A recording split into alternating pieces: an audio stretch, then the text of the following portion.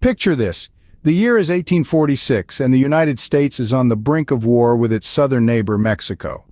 Our tale begins with the U.S.'s annexation of Texas in 1845, a move that was met with resentment and resistance from Mexico, which still considered Texas part of its territory.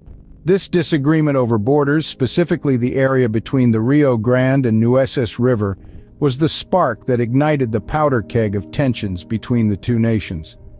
As the dispute simmered, a skirmish known as the Thornton Affair further stoked the flames when an American patrol was ambushed by Mexican forces, leading to the deaths of 16 American soldiers.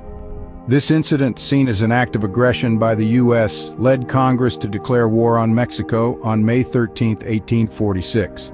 So, with the stage set, the Mexican-American War began, a conflict that would forever change the face of North America. The war was fierce, fraught with battles and skirmishes that tested the mettle of both nations. It all kicked off with the Battle of Palo Alto, where the United States showcased their artillery prowess, turning the tide in their favor. This was quickly followed by the Battle of Monterrey, a brutal affair that saw both sides suffer heavy losses. The war raged on, reaching a critical point at the Battle of Buena Vista.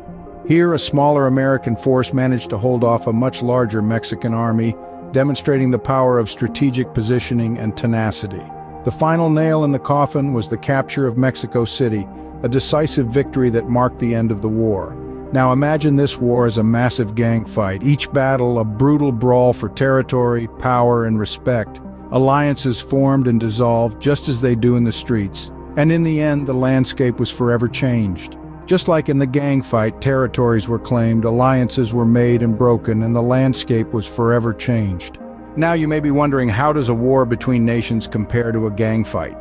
At first glance, these two phenomena might seem worlds apart, but let's delve a bit deeper. Both the Mexican-American War and a gang fight, for instance, can be sparked by territorial disputes. The desire to control a piece of land, whether it's a vast territory or a city block, can lead to violent confrontations.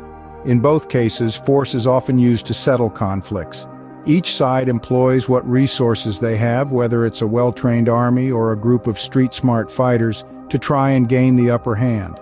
And in the aftermath, a new order is often established as the victors lay claim to their spoils.